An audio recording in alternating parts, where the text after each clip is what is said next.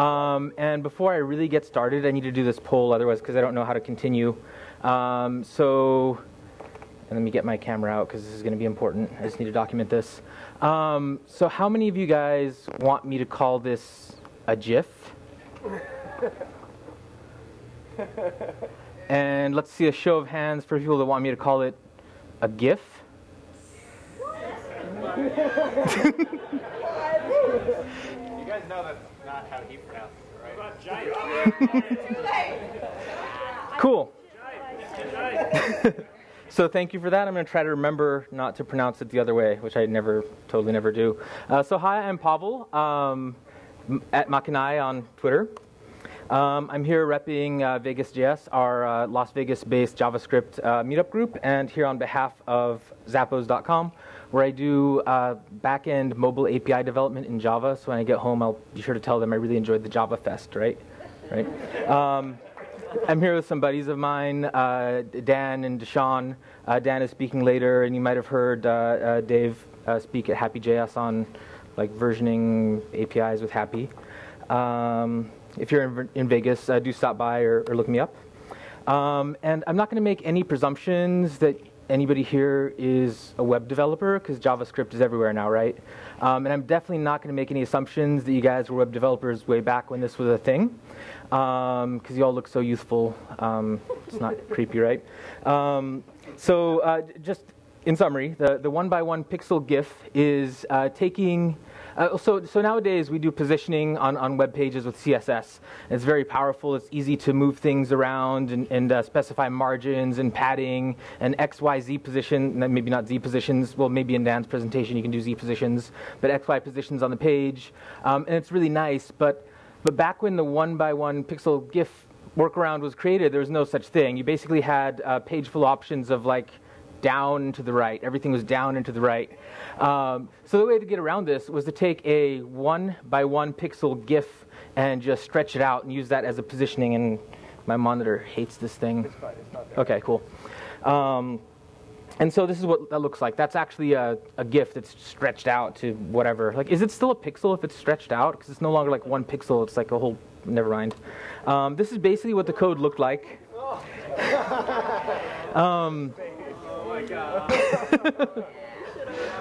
So it worked surprisingly well, except for the fact that then you had like all these extra images in your code, and that violates something called like the Semantic Web. The guy who invented the interwebs kind of likes that stuff, and what it is, it's that you want the content of the web page to take priority over the presentation, so it can be referenced easily and used easily and parsed by machines, and it's more usable. And an image that's invisible has no semantic meaning, so it kind of made Tim Berners-Lee cry a little bit. Does anybody know who this guy is? Obama. No. This man is named Dave Siegel, or Siegel? Segal? No, not different guy. And so if like Tim Berners-Lee and Eric Myers are like the patron saints of like semantic web and like I don't know, like good web design with standards, this guy's more of like a satanic priest with goat leggings that kind of like hops around and pokes young web developers with smoldering sticks to get them to do stuff. You can't really blame him. So he wrote this book called Creating Killer Websites. Has anybody read this? So this is written back in 1996, and it had so Dave Siegel invented the one-by-one pixel GIF trick, according to him, and so it was broken to the world in this book. So it's kind of like one of those things, but it's not just that. It wasn't just like this one little trick to make your web. This book is like packed with workarounds of that sort, with all kinds of like little insidious like hacks and like using invisible tables for layout and stuff like that. You can't really blame him though, because at this time he might have been actually the first person ever to think about this as the point of view of like a web designer instead of a web developer. And again, like down to the right is not very flexible for somebody who came at it from print design. he had a lot of interesting quotes. I'm going to read this to you because it's long and I know like attention spans. But this is one of his quotes. If you want machines to read your web pages, use things like definition lists, unordered list headers, etc. If you want people to read them, don't do it. They take away your typographical control. Specify your own font sizes when you want a size change. If you must use bullets, make your own bullets. I don't see much point in bullets if your vertical grouping is good. And try not to ever number your list items. It's hardly ever necessary. So he had some crazy ideas, and yeah, probably made Tim Berners-Lee cry a little bit. But again, he was from print design, and he was just not, I mean, he just wanted his web pages to look good. He was not apologetic for it at all. I'm going to take you through a few of the tricks that I used back then and that were kind of popular. Like, so I was a web developer back then, and I've used like probably all of these and done worse things. For a while, I hosted 1x1gif.net because I used the single pixel images so much. I was a pretty bad web designer back then. I'm still a pretty bad web designer, but now I use CSS, so that's cool. So one of the ways you can use these is to indenture paragraphs. You just take like a short and long GIF. It's invisible, and you put it in front of your paragraph. It works fine. There was no other way of doing this at the time. You could add extra spaces, but then the white space was canceled out.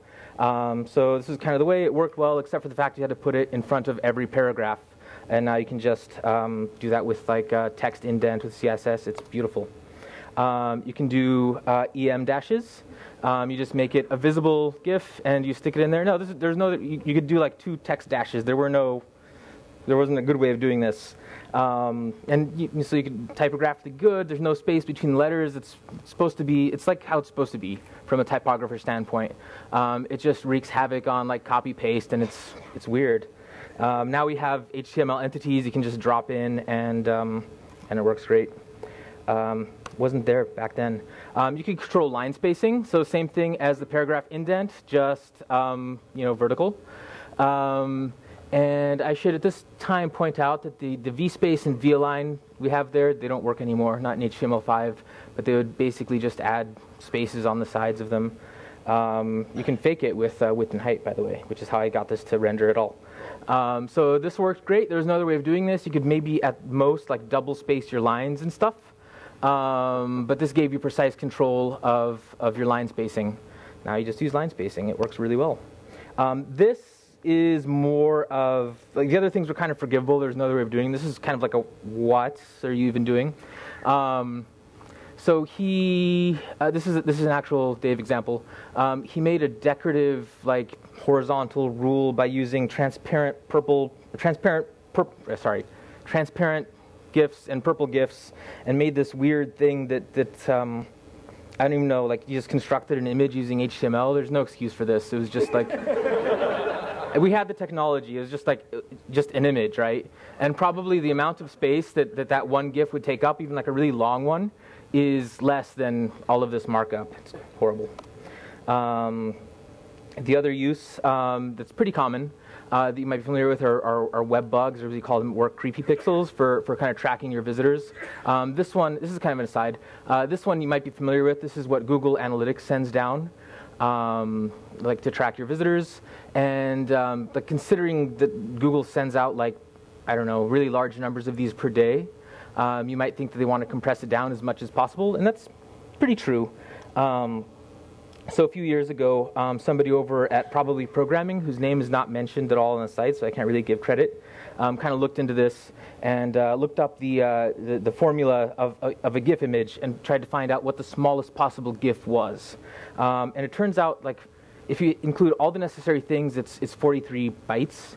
The one that Google sends out is 35, and it's a white pixel. That's because they excluded the graphics control extensions, which make it transparent. So I don't know if this is true at all, but I like to think that there's somebody at Google who's looked at the numbers and was like, 2 extra bytes. Like, I would like to have a transparent image, but the savings of 2 bytes are just going to be too awesome. And I don't know if how that's working out for them, but that was there. How am I doing on time? Am I good? Okay. I just want to look at maybe like one other horrible hack. It's not that horrible, actually. I use this one a lot, which is rounded corners. There was no good way of doing this in like 97. So what we would do is we take these images in Photoshop and give them a white background. No, sorry, a white foreground. The upper left is white, and the bottom right is transparent. And that way, if you put it up in the corner of one of your tables, you could change the color of the table, and the whole thing would change, and it would be rounded. And it worked pretty well. I think like as far as horrible markup, it's not that bad. It's just like one table. But it's still not semantic. It's not an ideal solution. And then Scriptaculous came out. Does anybody remember Scriptaculous? Do we have any fans? Yeah. So I think it's the best thing ever. The website kind of looks like, it doesn't look that much more modern than that very first website we were looking at where this stuff was like centered in the circles. I think we were going through some sort of like, all right, fine, we realized the images are bad and we're going to trust anything except for a bunch of images. So Scriptaculous made it so that you could like have your markup be clean, but then there'd be some JavaScript that would make your corners magically round. And they're like, okay, cool, that's awesome, it's perfectly clean. But the way it did it was by inserting like stacks and stacks of tiny, tiny divs. That's me moving my mouse cursor up and down across the debugger tool. So it's like so many divs for just these stupid rounded corners. And it's like, it's almost worse in a way, I think, than just sticking an image in there. Like, I understand images are bad, and it's kind of like definitely a step in a different direction, but maybe not the right one. I don't know. And so, like, am I allowed to have like a lesson or like something, or are these supposed to be complete? So if there's a lesson to all of this, I want it to be this. So if you make things kind of hard for people. For things hard for people to do what they want, they're going to find ways of working around it. And so, I mean, that's good. I'm not going to discourage hacks. Hacks are like a very proud tradition of computer land people. Like, we all love hacks and stuff. But the thing is, like, if you find a hack and then you use it and it becomes like pretty convenient, it catches on, other people use it, maybe you like write a kind of opportunistic book about it and it gets out there, and soon like the hack becomes commonplace, it's going to kind of hurt the internet maybe, like, or hurt JavaScript or something. So like, do your hacks, but I kind of want you to be like a little bit thoughtful of them. And so while you're doing the hack, think about like, how would I do this if the world was perfect and it was an ideal world?